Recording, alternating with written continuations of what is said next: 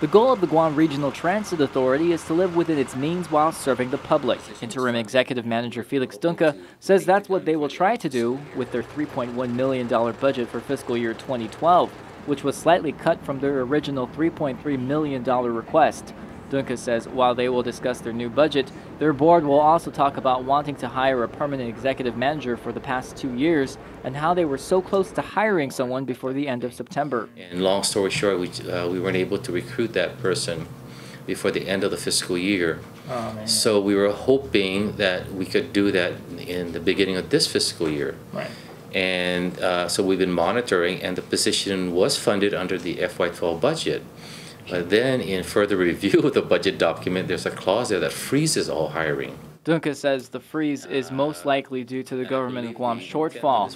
And while there is a delay for now, they continue to advise the people at the front office to give them the green light in hiring someone. But on the plus side, Dunca adds the procurement of up to 12 brand new state-of-the-art buses is moving forward.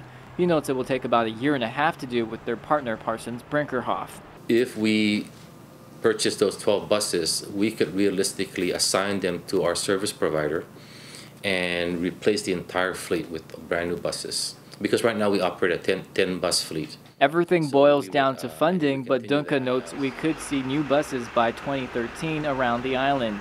Another project GRTA is working on is when fees will be raised.